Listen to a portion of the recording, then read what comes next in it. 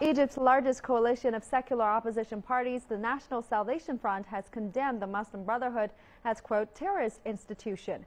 In a news conference on Monday, the head of the NSF, Ahmed Said, said Egyptians were enduring a war declared on them by the Muslim Brotherhood and were experiencing an unprecedented wave of terrorism.